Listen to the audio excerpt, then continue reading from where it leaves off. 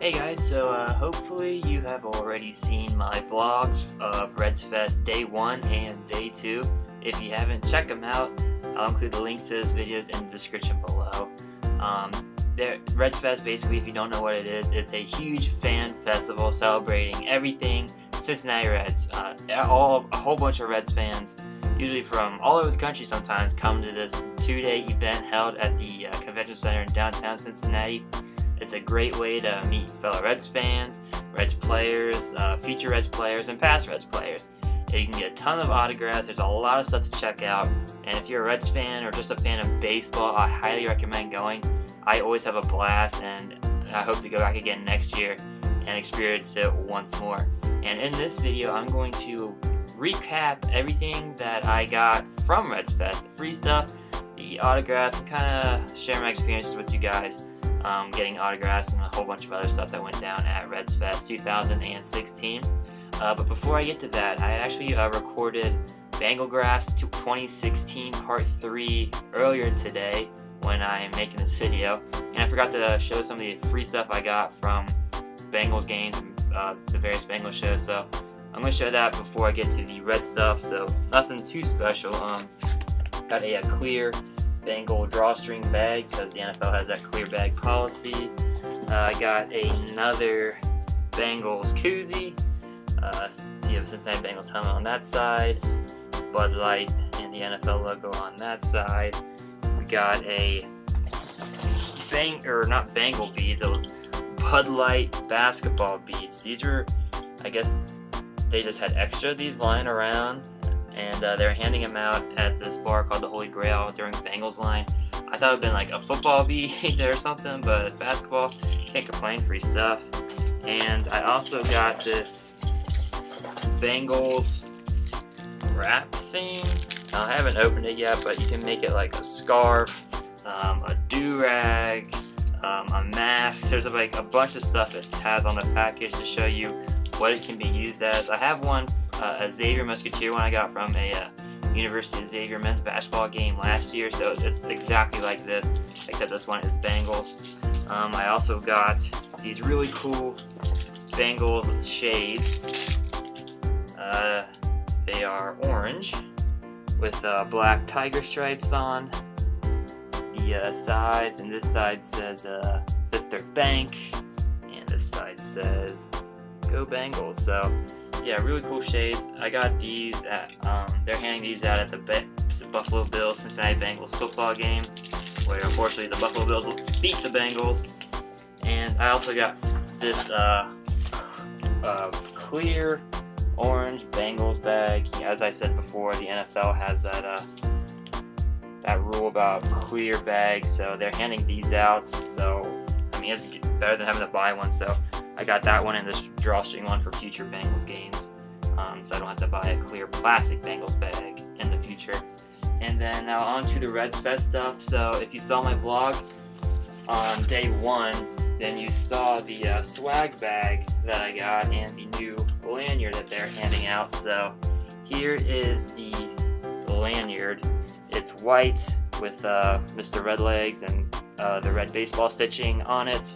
And something new this year is that it's Velcro, so you can actually take it apart and Velcro it back together. I guess it's a unique feature, I don't really know, it's just a lanyard. But I know some people are complaining about the Velcro itching them, so I don't know if they're going to do that again next year. And here's the bag. They went with a white bag this year. Past years they've been doing red, but this one is white with baseball stitching, big Reds logo in red in the middle, and then the bottom of the bag says Redsfest, Fox Sports Ohio, and PNC,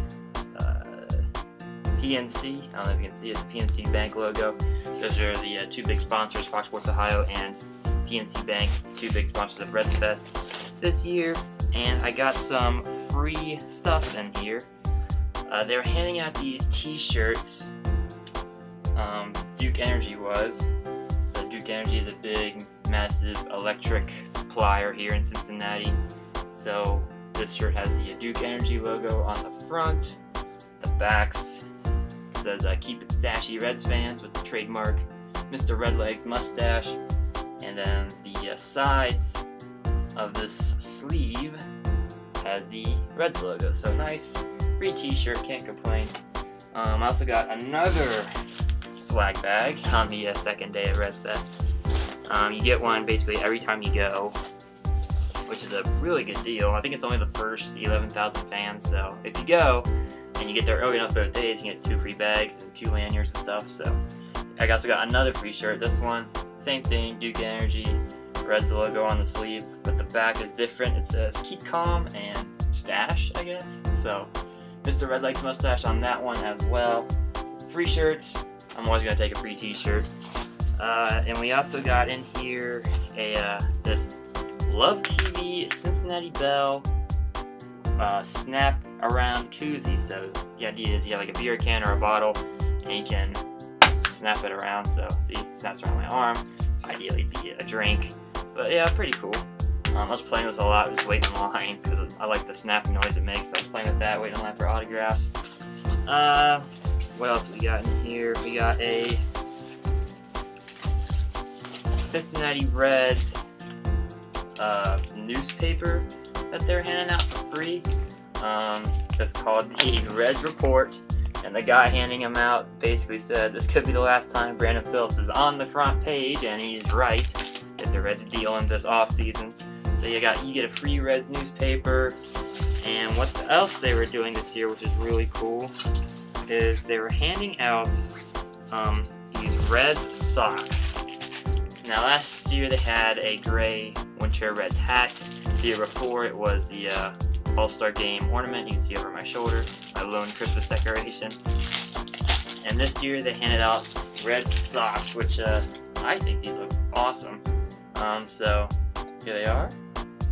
You have the Reds logo on the top. The sock is red with the black trim on top.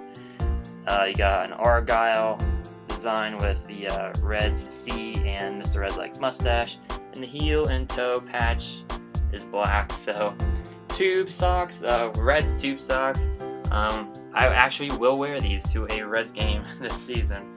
I have Bengals socks I wear at every Bengals game, and I did not have Red socks, so thanks to the Reds, I now have a remedy to that problem, and I will wear these. These are I think these are awesome socks.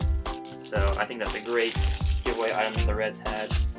And I think that might be it for all the cool stuff really in these swag bags.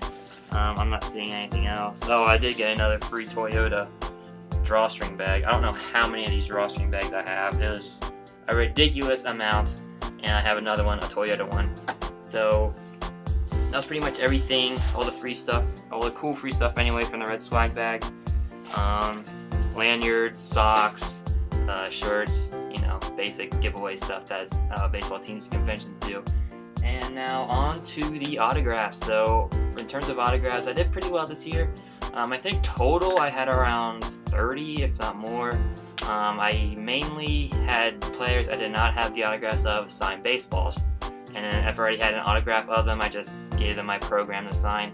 And I ended up getting 4 programs. So here is one of the programs. This was my program from day 1. You can see the autographs on there. And then here's the program I brought for day 2. Only 3 autographs on that one, but my girlfriend, I brought her along with me, and she's a Reds fan and all, but she doesn't collect autographs, so basically whatever she gets signed is mine.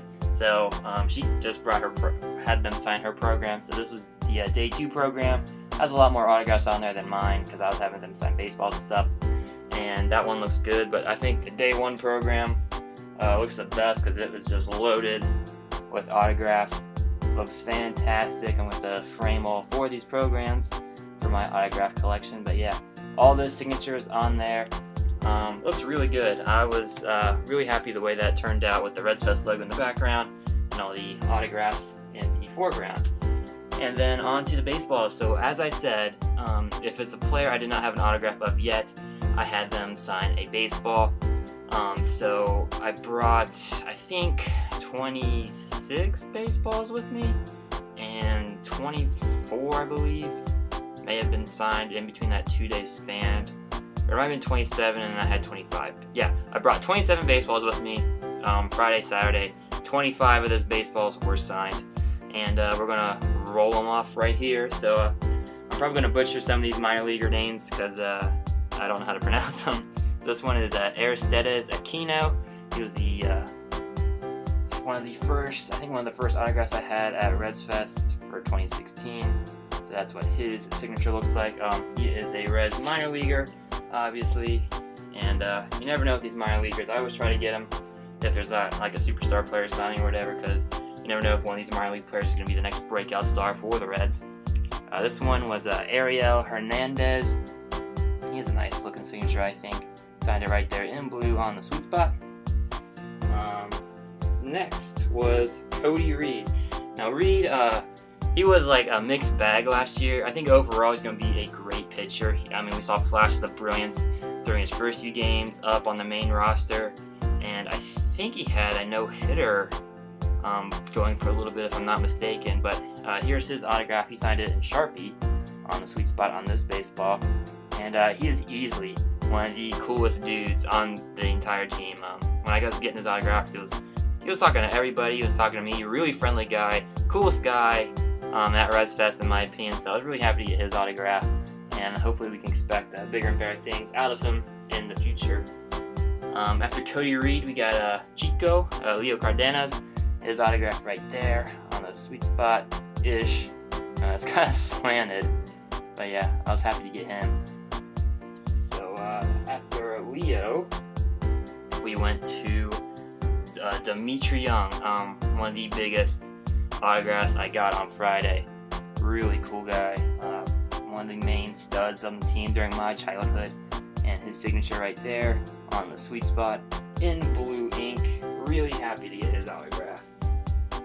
After Dimitri Young, it was the Steve Selski autograph booth. So here is Selski right there on the sweet spot in blue ink. Looks really good, I think.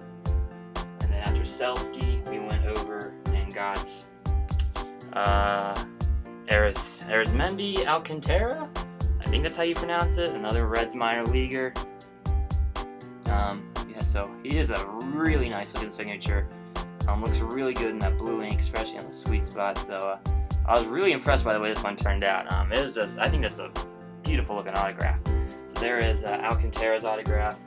And then we went over to the back section of Redsfest and got Tim Adelman's autograph right there. Nice guy, kind of quiet, but you know, he was just signing autographs there, so he seems like a nice guy at least. So there's his autograph in blue.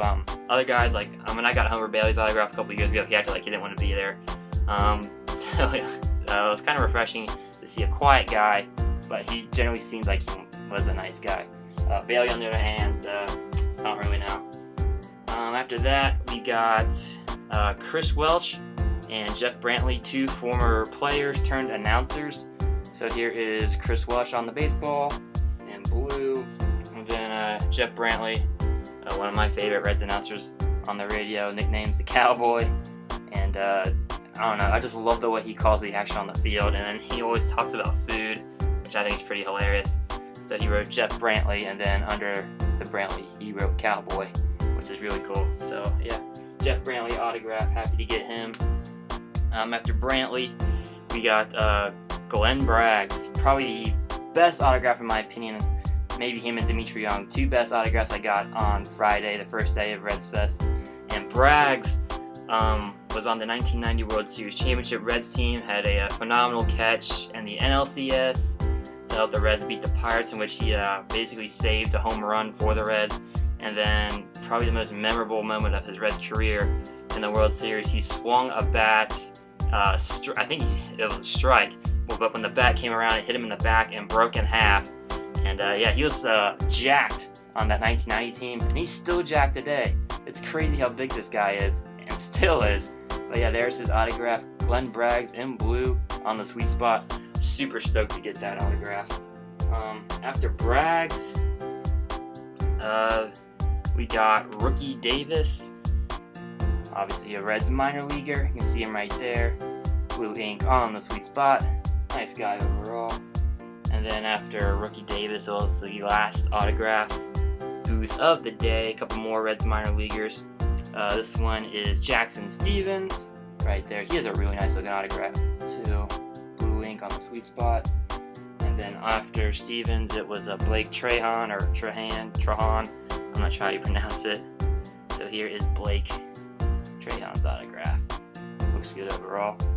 So that wrapped up the autographs for Friday, day 1 of Redsfest.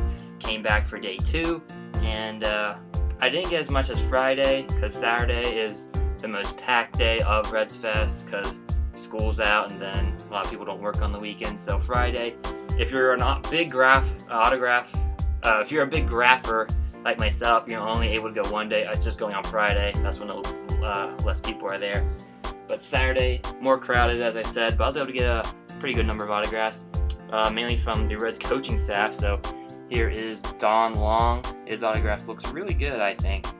It's right there on the sweet spot, and it's actually, you're able to read it.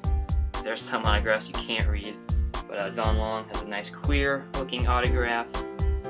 Following Don Long, in the same booth, actually, it was another Reds coach, Dustin Hughes. You can see his signature right there. You know, these coaches were actually kind of quiet. They didn't really talk when I was getting their autographs. Following Dustin Hughes, it was Tony Jaramillo, not sure how to pronounce it, but here is his autograph, really small, just like T. Jaramillo. So that's his autograph. And then the next booth over was more Reds coaches, and the lines for these coaches were not very long at all, so we just went and hit them all up. So after Jaramillo, it was Mac Jenkins right here. He has an okay looking signature, I think. And then after Jenkins, it was Mike Stefanski. So this is what Mike Stefanski's autograph looks like. And as I said, these coaches did not really talk to us when we were getting their autographs. I guess that's a result of last year's record and the fact that the majority of the city wants them out, but that's besides the point. And then easily the best autograph of not only Saturday, but of Redsfest in general, for me at least, the Cobra, Dave Parker. I was really excited to get his autograph. When it was announced, I went sprinting to his booth, and I was super stoked to get that autograph. It was Dave Parker, great Reds player from the Cincinnati area. I think he's actually going to have a bobblehead from the Reds Hall of Fame this coming season, so I'll be sure to get that. And just a chance to get to meet him and have him sign this baseball for me on the sweet spot. And his signature looks great to top it all off, so yeah, really happy to get Dave Parker's autograph. Following Dave Parker, we went and got the autographs of Doug Flynn. He was on that Big Red Machine World Series Championship team. You can see that right there. He was hilarious, I thought. He was, apparently he's a big UK fan, which I hate UK because I'm a Louisville Cardinal fan. And he's, when I was getting his autograph, he asked me how I was doing. I said, I'm doing alright, how about yourself? He said, you've been better because his Wildcats lost or whatever. So, but he was a funny guy. If you ever had a chance to go meet him and get his autograph, do it. He is funny. I was laughing at him when he was signing my baseball. After that, it was Tracy Jones, former player turned announcer. And they're at the same booth, and they could not be more opposite the way they're interacting with fans. So Doug Flynn was talking to everybody, and Tracy Jones was just kind of quiet, which is really odd because he's also on the radio, and he talks a lot on the radio, but in person, he was just quiet. So here's Tracy Jones' autograph. After that, probably the next biggest line of the day was for these two guys, mainly because of the first guy, Nick Senzel. So he was the Reds' first round draft pick, number 2 overall this past year. Got his autograph, and it was a mad rush to get him. I didn't think it was going to be that bad because there was somebody else who was announced, like a current big name player who was also announced at the same time, but everybody wanted Nick Senzel, and we were lucky enough to get there in time to get his autograph. So there's his signature right there, and also with him in his booth was Shed Long, and this is what his autograph looks like. And they had this weird rule, I don't know if it was Long or Senzel, I don't know if they had the same agent or whatever, but apparently they were not signing anything that was blank and white. I guess they didn't want copies to be made and perhaps sold. That was the first time I'd ever heard of that, and the first time that that ever happened at Redsfest. They usually sign whatever you bring, but they would not sign anything like that. So it had to have like a color or a logo on it, or be a baseball or a bat or something. But yeah, that's Cincy and Shenlong. And then the last autograph of Redsfest 2016 for me was Scott Schebler. Really made a name for himself on the team this past season. A really small signature, but looks cool on the sweet spot. And I actually had to take a double take because his signature, the SS, it looks almost identical to Skip Schumacher. And after I got this, I was like, oh shoot, did I already get this guy's autograph? But no, so here is Scott Schebler. And I looked at Skip Schumacher's on my website on the autograph page. It is nearly identical to each other, but overall, Scott Schebler, different from Skip Schumacher a little bit, but not much. And that was every Redsfest autograph I got. So yeah, if you like this video, feel free to give it a thumbs up, leave a comment, and subscribe to the channel by clicking that subscribe button, or by going down below and clicking the subscribe option. Make sure you give me a follow on Twitter at Cincy Fan Zone. I live tweet during various sporting events, and I was tweeting out these pictures of these autographs as I was getting them at Redsfest.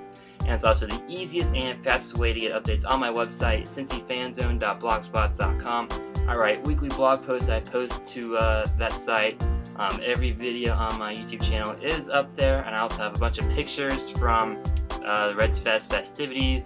All these pictures of these autographs are on the autograph page, and every bobblehead of my collection is up there. I have a whole lot of content up there, and if you haven't already, please check out my Redsfest Day 1 and Day 2 vlogs. They should be on screen, or you can find them in the link in the description below, so just check those out. A lot of fun, give you kind of a first-hand experience of what Redsfest was and how it went down. And yes, that's all I got for you. That wraps up the Redsfest 2016 series of videos. Hopefully I can go to Redsfest 2017 next year if I'm fortunate enough. And as always guys, thanks for watching.